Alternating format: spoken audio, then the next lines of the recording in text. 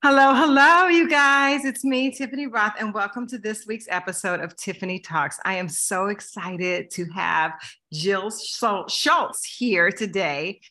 She is an entrepreneur, a disruptor, an author, and a speaker, and she is creating a movement. She's creating a movement that, sometimes it's uncomfortable to, whenever movements start, there's this edgy, this uncomfortable. So she's so brave, and it's her mission to help people release from shame that's related to sexual trauma and secrets, shame and secrets. So she is brave enough to come on Tiffany Talks. The show is created for everyday people to be able to live extraordinary lives. And so I'm bringing just voices like Jill's on here because there might be just one person out there who is just suffering in silence. And so Jill is going to speak out on her experience, and she's writing a book, and she's just so open and vulnerable.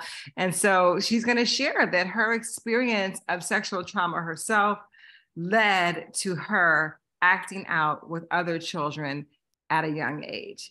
And she now speaks out on this topic, and she encourages anyone who has a secret in their life or has felt any kind of shame in their life to speak out. So Jill, without further ado, welcome to Tiffany Talks. Thank you. Thank you, Tiffany. It's so great to be sharing this space with you. Yes. I really appreciate it. Yes, yes. So tell us about your story, because I know, she and I met at a book writing conference. We're both writing books. Yeah. And she told me her story, and I was like, wow. So again, what's going on? What happened? Yeah. Yeah. Well, I was drawn to you from the minute I saw you. I saw you sitting over in the corner, and I get to meet her. Yeah. And so I 100% believe in divine intervention and know that you and I were supposed to meet so that, we get to create the space for people to heal, because everybody has a secret. Yours may not be attached to sexual trauma. Mine is, but everybody has a secret. And we want to unhook you from that secret that's holding you back. So, my story is, I was 3 or 4 years old the first time. Well, actually, I don't know how many times it happened. I don't remember who molested me. I just knew that I knew too much at a very young age for it not to have happened. And so, I'm so grateful that women have such a platform these days to talk about sexual abuse and sexual trauma. But what people aren't talking about is my story. And that's the little kids who innocently and curiously act out with other children because of what somebody taught them to do. And I lived with this dark cloud of shame over my head for 41 years because I thought I was the only little girl who ever did that. And it's way more common than people think. So I want to say right now, sorry, my nose itches. Give me 1 second. I just have a tickle. It's okay. Perfectly imperfect, people. Right. I'm able to share this story now without being as emotional as I used to be. Like 3 months ago, I'd be sobbing telling the story. And I don't want you to think that I'm being glib about how I'm sharing it. If this is your story, I want you to know that I see you and I feel you. And I want you to know that there's a space created for you right now to just breathe and be like, do you swear on here, Tiffany? Yeah, it's fine. It's fine. Okay. Fuck. That's my story. And I can't believe this girl is just saying it, like how she's saying it right now. Yeah. But I have a question though, because when sometimes you hear things and you don't really hear them. Like you're like, what? So what you're saying is that the experiences that you had from abuse at a young time, you don't remember when. I don't remember who. At some point you started abusing other children. Yeah. I started acting out sexually with other kids. Yeah. And it took me a very long time to realize that I was a kid acting out. Like I viewed myself as an adult. Yes. Acting out with children, which was I'm sure 99% of the level of shame that I had because of that was because I viewed myself in an adult's mind acting out with other kids. But in all reality, I was a little kid too. I was just doing what Yeah. somebody else taught me to do. So Yeah, so thank you so much for presencing that, because I think that's what happens when you're so young and you're taught like adult things. Your mind matures in one area so much faster than it would normally. So you see yourself differently. And I always say children learn what they live. absolutely. They learn what they live. So at what age did you start that? And then did you start feeling shame? Did you know it was wrong? Or like, because I'm speaking to all the little people out there, like Yeah. sometimes they kids, they have, like they just have feelings or, they don't know what to do with that. And it's just play. And then it's another step when because what I'm hearing from you is that you knew it wasn't right, but you did it anyway. I think so. When I was acting out, I think I was in between 7 and about 12 years old when Mm-hmm. it stopped. And I think in my book, it's amazing to me people who have similar stories to mine, because I have people that are sharing their stories Mm-hmm. around what their experiences were. And there's this innate level of shame around it without even knowing that it's wrong. There's this innate level of shame around it. So, yeah, I mean, Do you think it could have come from that? You think it could have come from how you felt when it was done to you? and you know what? Nobody's ever framed it like that, but I imagine that that could be a possibility too, knowing that this is not right. Don't do this to me. I'm a defenseless child.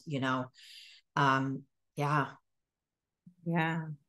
So that's where you took the act with the emotion, like your initial emotion as a young child, like not having the language. I do a lot of work in my leadership course, a mindset makeover, about things that happen when people were young and you don't have the words, the wisdom in order to work through it. So you have your emotions and you have your actions, but not your intellect. So Yeah. yeah, so I'm hearing that that's what happened. And then so when that happened, what did the other kids say? Like what happened? Was it a secret between you guys? Did the parents ever find out? Like what happened there?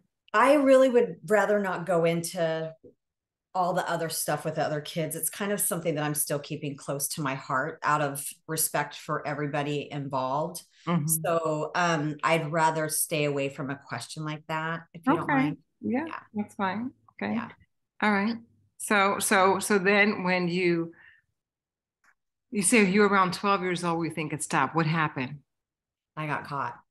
Mm. I will share that. I got caught. And it was, you know, I don't blame my parents for how they reacted, because nobody was having these conversations 41 Mm. years ago. There was no Absolutely support. not. There Nobody was no talking. support. So, I think I'm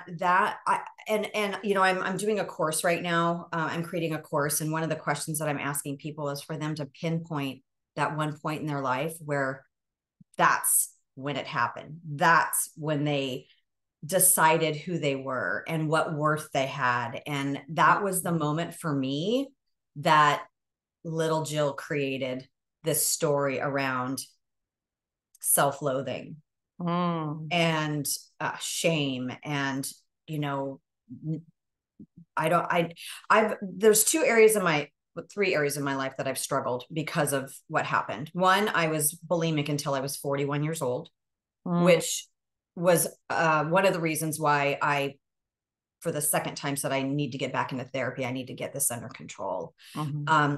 But in love and in business are the other two areas that this has really affected me in my life.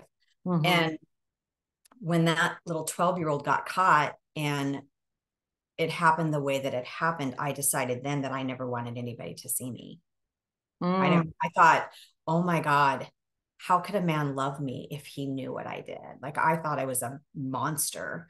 And now I get to say, how could a man not love me? Yeah. Knowing what I've gone through and, what I get to do now and how I get to help people. How can a man not love me? Yes, absolutely. Absolutely. Like you said, everybody has a secret. Everybody has a story, Jill, and you're being so courageous here. I Thank you. see you. I see you. And I know it's not easy, but there's some little girl out there or boy who's 12 years old and going, oh my God, I'm not alone. Or a woman in her 50s Yeah. saying, oh my God, that's my story. Yeah. That's the reason why. So Hmm. what I'm really trying to do is collapse time for people. Let people know that they're not alone. I thought I was the only little girl doing that kind of stuff until I was in my 50s or my 40s. I'm sorry. Let me ask you a question though. So Yeah. at 12, so then how did it just stop? Like from the shame or like how did you what Well, I happened? got caught, but what I've experienced in writing my book and all the people in my book, it's around that age that it stops. So I Okay. don't know if it's just at an age that they mature enough to go, oh, this is wrong. I don't know if it's when if that's the age that people start doing sex ed in school. I can't remember, but it's very common in all the people that I've interviewed. It's that age that it stops. Wow. Yeah. Wow. And then so it stops, but then when did your behavior, you said you were bulimic, when did that start? That didn't start till I was in high school. Mm. And a friend of mine told me about it. And so I was like, oh, this is great. I can eat whatever I want.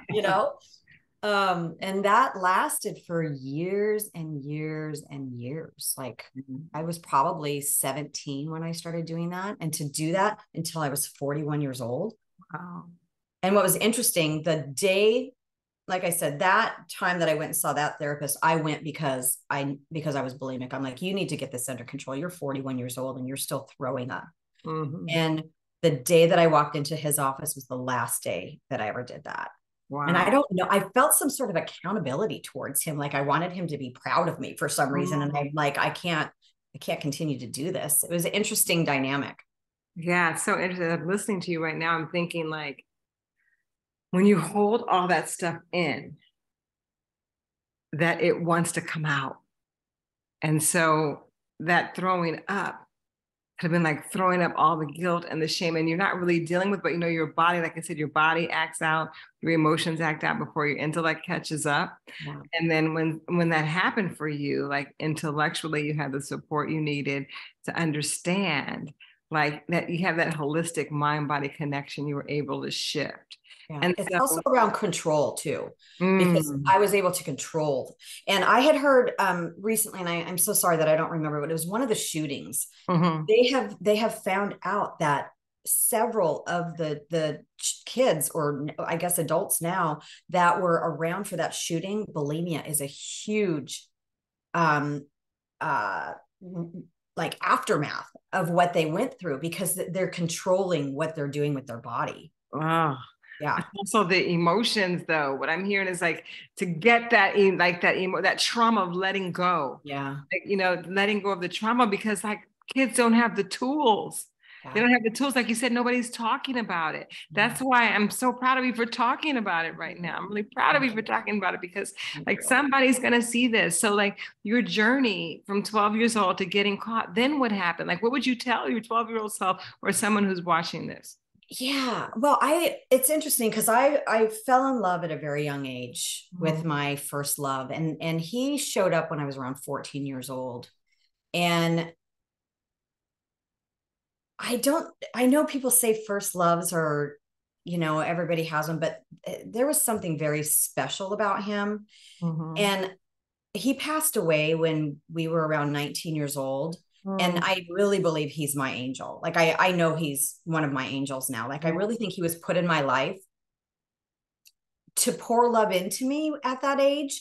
But then I would go years without having sex. Like one time I went 14 years without having sex. Oh, That was at the point where I was like, I didn't want anybody to see me. I didn't want to be, how could a man love me? So that was the first time I went to therapy, was because I wasn't connecting with men. I was about 33 years old. And I knew that I was like, I'd walk into a bar or in a room and a man would look at me and I'd immediately look down. Wow. I did not want anyone to see into this soul, you know?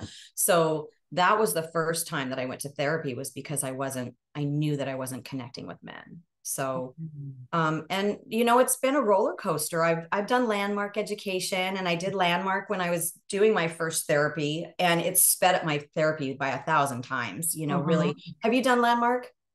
No, Have you done hardcore? Have you done yes, leadership? Okay. hardcore. So landmark is hardcore is like landmark on crack. So Yeah. it's more intense. Right. Yeah. So I did that together. And then, you know, even I'm 55 years old, and I am finally ready for that person to come into my life. And I Yeah. know he's so close. Like I can feel him. He is coming. Oh my goodness. But You're you ready. know, what's That's that? you're ready. I'm so You get ready. to be ready first. That's what like the work that you've done, you get to be ready first. Yeah. Well, I didn't love myself until I was 51 years old, Wow.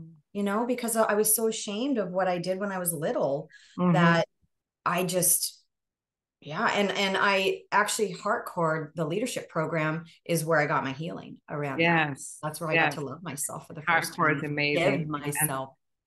permission, no guilt, no shame, no Yeah. fault, no blame. So when you guys have that in your life and something has happened, that is something that happened. It doesn't define who you are. No, no. It's something that happened. Yeah. Right? And now, what's the name of your book? Well, that's a great question, because it was a name and now it's not. My Uh-huh. publisher does not like it. Uh-huh. So it was unshamed, undash shamed, but they have told me no. So we are in the process of coming up with a name. But I am, if you don't mind, I am doing a pre-sale, and we do have a link for the Oh, book for yes, of pre-sale. course. And it still says unshamed for the pre-sale that I'll make sure that you get. So for right now, it's unshamed, but it's a work in progress. It's a So work in progress. I love some tips. It is not my gift. Like I am not coming with creative things like that. And Thank God how long did you take? Was that like sort of a cathartic experience for you writing the book? What made you decide to write it? Oh my gosh. So God decided this gets to be my purpose in life. And because I told you I was praying for it. And when I finally stepped into it, I reached out to a really good friend of mine who is a international speaker. And all I wanted to do was get on stage. Like I'm on stage with Tony Robbins talking about this. I wanted to shout it from the rooftops. Yes. And he said, if you want to be on stage, you got to write a book. And I'm like, I don't want to write a fucking book. Now I've written a book. So, yes. You know, I don't know. Okay, let me give you a moment. I'm gonna give you a moment. I'm sorry. You're on stage right now. Yeah. You have 2 minutes. What do you want to say? Oh my gosh. I just want to say that I am so grateful that I get the opportunity to look at my trauma as a gift. You're going to make me cry. I just want to help people. I just want to collapse the time for you. I just want you to know that you get to be loved. You get to love yourself. You get to forgive yourself. And you get to live a fucking magnificent life. Yes. Because everything on your heart is yours to have. And I want you to have that. Beautiful. I haven't cried for a while.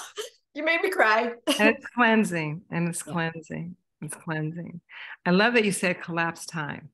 Yeah. Because if you don't work through the trauma, it just stays and stays and stays. And then months and years go by and it's still there. And you're wondering, like, what's going on? You keep sourcing the same situations, sourcing the same complications, sourcing the same relationships. You get to do that for yourself. Now, I know your story is different because you're talking about how, and I don't want to have this conversation without talking about the little girl who was abused. Yeah. So we can't have this conversation with talking about her. Yeah. You know, I figured out I blamed her for a long time. Yeah. Yeah. I just figured that out like 6 months ago. Yes. Yes. And talk that through.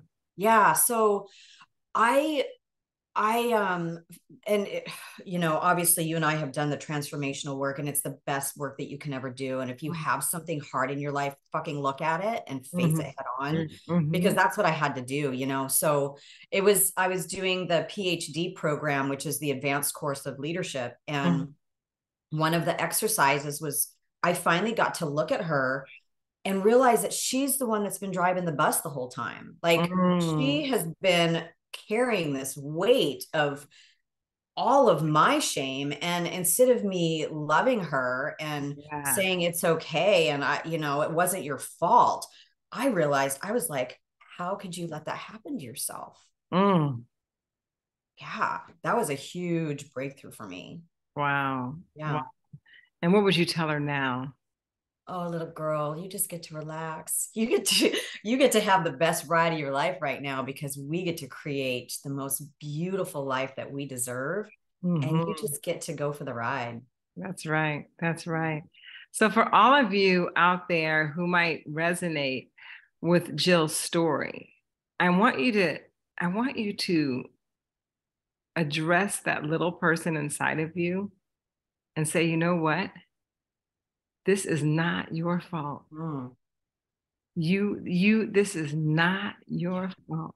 You are in this because it happened to you. It's not who you are. Things happen all the time. And sometimes we attach meaning to those things. And that meaning doesn't serve you if it's guilt or shame or blame. So everybody, to their little girl or boy, look in the mirror and say, not your fault. Yeah. I love you. I love you. I love you. Yeah. I love you. And you deserve the best that life has to offer. You deserve it because you were born, not because you do something good or bad. You just deserve it. Jill. Yes. You deserve it. I know. So I need that now. Thank you.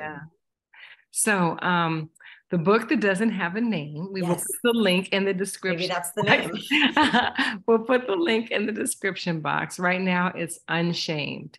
Yeah. And I'm so looking forward to reading it. We'll probably have you back on. If you guys want to get a pre-order of the book, there's going to be a link in the description box. Now, what if they just wanted to follow you on Instagram or YouTube? Are you on social media at all? I am. I'm Jill E. Schultz 11 on Insta. And I think I have a wine business too. I'm Jill the Wine Girl on some of them. We're in the middle of a rebrand right now, but I do have a Facebook group for people who are like me and want to just connect with other people. And it's Living Unshamed, un-shamed. So if you want to come into the group and get loved up, I will say this is not a place for people who are in victim, though. This is a place where people are taking responsibility for their life and they want to live powerfully. So they get to come there and be in their power and be with other like-minded individuals. So. Okay, so you made that distinction, and what she's talking about is it's a very big distinction about the things that happen in life. Some people look at things that everything, this happened to me and that happened to me and that happened to me and then this happened to me and when all of those things happen to you and you're a victim, what do we know about victim? It's you get nothing done. You're powerless. Powerless. Yeah. You're powerless to change anything. So as long as you look at everything is happening to you, you're powerless. Yeah. So if you look at your life, and I always say that time collapses, right? It's not linear. Like right now, we could be at different time zones and across the world is different time zones. So it's not linear, right? So everything happens for you. So when you empower yourself, like you have done, Jill, with your story, with honesty and authenticity, and you can see that happen for that little girl, but that's not that little girl. Right? It happened for her, but it's not her, the thing that happened, right? Yeah. And so you're inviting people into your circle that realize that, hey, you know what? This is something in my life, but I'm so much more than that. Yeah. Yeah, we get to take responsibility. You don't get to take responsibility for what happened to you, but you get to take responsibility for where you are right now. And you get to decide that does not hold power over you anymore. And you get to step into who you're supposed to be and what life you get to have. Wow. So beautiful. So beautiful. And so for you, it was studying leadership that allows you to find that voice. What would you recommend to someone who's just like, oh, I'm scared and I want to talk about this, but I don't want to. Join my Facebook group. Like that's going to be a community where you get to get it out. I'm actually doing what I'm calling a fireside chat. I don't know when this is going to be airing. So you're probably airing a couple months out. I don't know how, but I'm doing a fireside chat on May 25th, and people get to come and we're going to be doing some exercises on how to release whatever your secret is and then stepping into your power. So really, really excited about that. I love that. Let's try and get this out before that so you can get everybody to come. Okay. I would love that. Thank you so much for watching. I hope that this inspired you to know that you're not alone. I hope that this inspired you to know that if something happened in your life, it doesn't define who you are, what you're capable of. I hope that it gave you that inkling of liberation to be like, oh, I can let it go, right? Yes. Yeah. And then forgive myself, I can love myself. Yes. So do you want to give some little words of wisdom for closing, Jill? Just what I said, this was a dark cloud over my head for so many years. And I really was like, I had a dark cloud over my head. And when I finally got the courage and the bravery to look at it and say, okay, I get to deal with this now, the cloud's not there anymore. I look for the cloud and I'm like, where's my cloud? The cloud's not there anymore. And now I know, because I was brave and courageous and because I looked at it and healed from it, life is so beautiful on the other side. And I know it's scary AF. It's scary AF. I've done it. Life is so beautiful on the other side. Come join me on the other side. Yes. And it's just so that you guys know, what I'm going to say is that we were in this event and we started talking, and she openly and vulnerably shared her story. You guys, authenticity is so enrolling. So when I was able to, those beautiful eyes, I could look into those beautiful eyes and see this soul, because she wasn't hiding. Okay, so when you're vulnerable, when you're open, when you're authentic with your story, she led with the story. I was like, whoa, she's so brave, right? Let me invite her on the show. How courageous is that? How courageous is that, you guys? So lead with your story. And then all of a sudden, it's not going to be holding that cloud over you. Like you said, it's been holding a cloud over you because you're trying to keep it in, getting it out. All these ways you're getting it out. And now you're free. Yeah. Free. At least find one person to talk to, or write it down. Like write it down. Like you're terrified that somebody's going to see it, and then shred it. Like start with that. Yeah. Okay. That's good. That's good. All right, you guys, thank you so much for watching. Thank you, Jill. It's been an honor having you on the show. I'm just so grateful. You guys, please look in the description box, pre-order her book. These authors, her and I, we need support, you guys. We need support, because sometimes being courageous enough to tell your story, that you really want to believe that people care enough to read it. So make sure you check it out. Check her out on Facebook, and she's going to be doing that fireside chat. And you get to be free. You get to be free, and you get to be loved.